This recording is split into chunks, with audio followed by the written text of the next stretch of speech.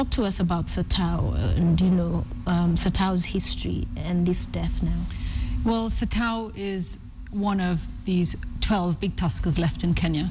And there's a wonderful organization in the Tsavo National Parks called the Tsavo Trust. They work very closely with the Kenya Wildlife Service in creating awareness about these remaining big tuskers. Satao, like Ahmed before him, was so monumental. He was so big that other elephants look like babies around him. And he was always accompanied by other big bulls, which we called askaris.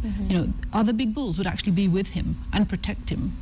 Satao was known to patrol large parts of Tsavo. He, was like a king among all the rest of the elephants. And sometime in March, poachers with bows and arrows shot him. They had a deadly poison on those arrows, and that poison worked its way through Satao's body for weeks. He probably suffered, unbearable pain.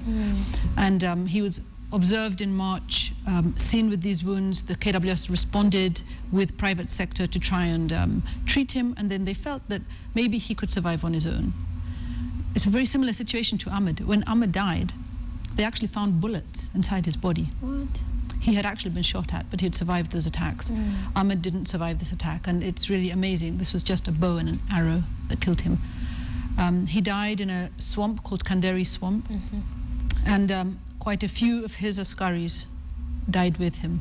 There's about 4 or 5 other dead elephants in the same area. Wow, really sad that it has gotten to this, and this just, raising profile in as far as the conversation on poaching goes, because of the stature of Satao. But it is a problem that has been ongoing, and it seems to be getting worse. Why is that? Well, I personally think corruption is really at the backbone of this problem. We have elephants in large parts of Kenya. Maybe 20 or 30% only stay inside the national parks. Most of our elephants range outside of our protected areas. It requires a unified support from landowners who live around the national parks, communities and private landowners. We have 164 conservancies. Those are privately owned protected areas. We need to support them, because the risk is that you have elephants in areas which are very poor. For a dealer who's out there to make a quick profit because of the price of ivory in Asia, it's very easy to corrupt people on the ground, whether they are communities and you just pay them to go and shoot an elephant. You pay authorities like the wildlife rangers themselves, the police, the Kenya Ports authorities. People are being corrupted all the way down the chain, so that ivory is leaving this country in such huge volumes that Kenya is now #1 in the world for the transiting of ivory. It's actually a horrible position to be #1 for that kind of a thing. It means that Kenya is actually playing a key role in the slaughter of elephants across the entire continent. And last year, 20,000 elephants were killed in Africa. And 80% of that ivory passed through East Africa, most of it through Mombasa port. Is the government and other stakeholders doing enough? You're in this, and we've seen you constantly out there. You're having this campaign going, but is there also political will to help curb this trend? Well, there are several things. We've seen the reports from the Kenya government to the CITES Secretariat. So CITES has these big meetings coming up in July. And Kenya has reported on progress, and there has been a lot of progress. We have a new law, one of the most severe laws in the world. So we have got that political will. The president did sign the new legislation. It's now, the penalty for killing an elephant is now life imprisonment. We have the will. The courts are refusing to impose that penalty. What do you mean refusing? The courts, the magistrates are saying that the way the law was written is too ambiguous. They will not accept charges on a clause that calls for life imprisonment. So that's one challenge we have right now. The law cannot be used the way it was intended by Parliament when they passed that law. The Kenya Wildlife Service has something like 750 new rangers. So there has been a commitment to recruit more people. The Treasury has just allocated 2 billion shillings extra for anti-poaching. But the problem is that it's not just the poaching. We're a hub for international transiting of ivory. There doesn't seem to be any commitment towards stopping the big players. We're shooting poachers. We're catching poachers. We're taking them through the court process. We have not caught a single trafficker in this country. We have not prosecuted a single trafficker. We now have, from that massive seizure in Mombasa, the name of one particular very big businessman in Mombasa whose name has been announced by the cabinet secretary. A warrant for his arrest has been issued. But for some extraordinary reason, nobody can catch this man. Wow. Yeah, I mean, so is there political will? Not if we're not willing to go for the top guys. If you're not, yeah, because then it will just continue to be a vicious cycle if it's only the smaller fish that's been arrested. So a loophole in the law that needs to be clarified. Absolutely. Because then for it to have just been, you know, passed in Parliament and then it cannot on implementation stage be acted on, that's disappointing in and of itself. But also when you're talking about the numbers having increased for the rangers in the parks, in as far as them having the facilities and equipment to be able to counter these poachers, do they have that? Because I understand in recent times the poachers have also, you know, in terms of technology and the kind of weaponry they're using, they're more sophisticated now. Absolutely. We have maybe 2,000 Kenya Wildlife Service rangers in Kenya, and probably another 1,000 or 2,000 private sector rangers, many of them trained to very high level. These are not just poaching crimes. We call it a menace. This is organized crime. These are international criminals operating in our country. How on earth could we expect a ranger or a community scout to stop that? It requires all the security agencies in the country to come together on this issue. This poaching crisis is feeding into other kinds of crimes, drug crimes, gun trafficking crimes, human trafficking crimes, and terrorism. So you cannot expect a bunch of rangers to solve it. It's kind of like saying we're going to allow our elephants to go extinct because we're not going to put the level of thought and strategy in to actually crush the traffickers and the dealers involved in this. How badly are we doing in terms of those numbers diminishing? Because we keep hearing of, you know, thousands of elephants being killed every other year. In terms of population, where do we stand now? The official figures for Kenya range between 33,000 and 38,000 elephants remaining in Kenya. Wow. Now, we used to have over 600,000 elephants in Kenya. So our population is small compared to where it used to be. I am completely at a loss to tell you what our real population is. Most of our populations have not been counted for more than 10 years, some of them 15 years. So when we say we have 33,000 elephants, I have very little confidence in those numbers because we're not counting them. And if you ask me how many elephants have died, well, the official figure is 97. I cannot verify that or anything because those data are secretly held by the Kenya Wildlife Service. And the public does not have access to information on where those carcasses are. I know that in the Masai Mara area, more than 40 elephants have been killed, and more than 45 elephants have been killed in the Savo area. That's already 85. So this 97 is not realistic because we're losing elephants in Samburu, like Kipia, Mount Kenya, Aberdares, down in Shimba Hills, up in the Kilifi area. So I just don't understand why we don't have the level of transparency and accountability that's actually promised in our constitution. As Kenyans, we cannot participate, we cannot help because we are not being given the information we need. All right, I want to take a short break. When we return and talk about it's big money clearly that is involved in this and powerful business persons in as far as why it continues to thrive. You mentioned corruption, but perhaps other factors that could be seeing this continuing with this trend, which is putting danger to Kenya's heritage and as far as our elephants go. And we'll talk about more about Hands of Our Elephants. Stay with us. Morning Express returns in a short while. CEO of Wildlife Direct, Paula Kahumbu, is with me in studio this morning, and more about our wildlife and what's happening in as far as this poaching is concerned. A crisis in itself in as far as that area goes.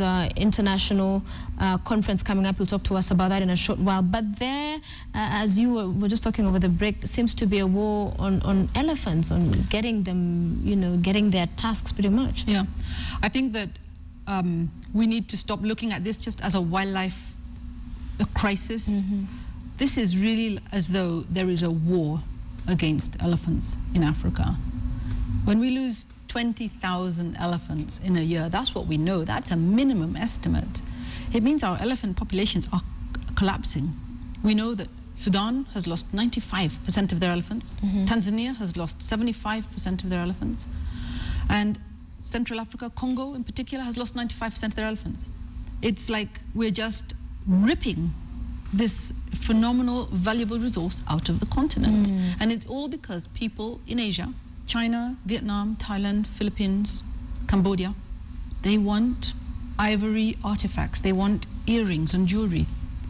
We're actually So that is what makes it so lucrative, because actually just going to get to that, the market and why it's so lucrative. The price of ivory rose from $120 per kilogram in 2009 to over $2,000 today. Wow. And that is purely because it's fashionable. People want to have the ivory bracelet. People want to have an ivory carving at home. They want to say, look at me, I'm wealthy now, I can afford ivory. It's a fashion that has gone out of control. And it's not just elephants. We're losing rhinos. Kenya is home to 80% of the remaining eastern black rhino. That species, there are only 400 individuals in this country. That species could be driven to extinction in just a handful of years. Yeah. In the coming years, if nothing is done, what do you see happening? Well, poaching, what it does, the way that these cartels operate, the way that the criminal elements are coordinating what they're doing, is actually, it's an organized crime. It's attracting violence, it's attracting weaponry into community areas, it's creating a lot of instability and a lot of insecurity in community areas all across the country. So what I see is poverty really accelerating in these areas, because communities are losing their source of revenue, because elephants are a major attraction for tourism. They lose that option. But they've also attracted criminals into their environment, and they've gotten themselves involved in criminal activities. And so what we see is actually this implosion of our values. But in addition, when you take an animal like an elephant out of an ecosystem, the ecosystem also responds. Elephants are what we call keystone species. Yeah. They maintain these ecosystems. I know of places in Kenya which used to have elephants, and they had so many trees, and it was green, and there were rivers flowing, and elephants also dig up water in dry areas, which allows livestock to survive, because otherwise people cannot find water. When you take elephants out of those ecosystems, they basically collapse. Elephants are critically important to maintain those ecosystem services, nutrient recycling, and the creation of biodiversity. What about the human-wildlife conflict? You've seen a lot of that, you've heard about it in the past. Is it still one of the issues they're facing? Yeah. So communities, especially those who live adjacent to the national parks, have a real challenge with human-wildlife conflict, especially elephants, and then predators like lions, hyenas, and other cats. The real problem that I see when you impact on elephants, these are very intelligent social animals. When you gun down a matriarch, a big female elephant, or the adults in the elephant population, what you leave behind are these young, juvenile, delinquent elephants who don't know how to manage themselves. They have no leadership anymore. They're just like street children who have gone wild. And they start raiding farms. They start attacking people because their only memory of human beings is that humans kill us. And so the human-wildlife conflict is actually accelerating as a result directly of the threats we're causing elephants. The other thing, what we're seeing in Tsavo in particular, is the use of poisoned arrows. It's silent. It's very difficult to catch people who are doing this. What it means is many elephants have festering wounds, which means they're in pain. Okay. It makes them very dangerous. Very dangerous. Finally, our time is up, and we need to cross over to Baringo, but talk to us about this as well, the campaign you began, and also your appeal to Kenyans, the government, and other stakeholders that will be involved in fighting this poaching. Thank you so much for that. The Hands Off Our Elephants campaign was launched last July with the First Lady, Margaret Kenyatta, really as an attempt to remind all Kenyans from all walks of life that it's our responsibility to protect this incredible heritage that we have inherited or we've borrowed from future generations. So we're doing a major campaign to tell people why elephants are so special, and also engage the entire population in helping. So we're appealing especially to corporates to join us, and we'll start seeing some of this in the next few months of how corporates are getting engaged and supporting what we're doing, especially the tourism industry, travel and tourism industry. And we've just done a campaign with Giuliani, the singer Giuliani. He's very generously joined the campaign to be the face of a song competition called Ndovu Music.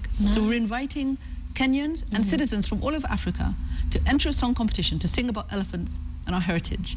And the final competition will actually result in the production of a series of songs in collaboration with Giuliani. So it's very exciting. It's just been launched with a company called PCI Media in New York and the Stand Up Shout Out group here in Nairobi. Awesome, and we applaud you for the work that you're doing. Keep it up, and we wish you the very best. Paula Kahumbu, CEO, Wildlife Direct, and of course it takes everybody to play their role at whatever point they can to ensure that hands are off our elephants and that we can continue to have them, because the saddest thing is, you know, generations to come hearing stories of animals that were called wildlife elephants and seeing pictures. They need to be able to see them 40, 50, 100 years to come. And we hope that your campaign will play a key role in ensuring that happens. Thank you very much for joining us and you for watching the show today. Before we wrap it up,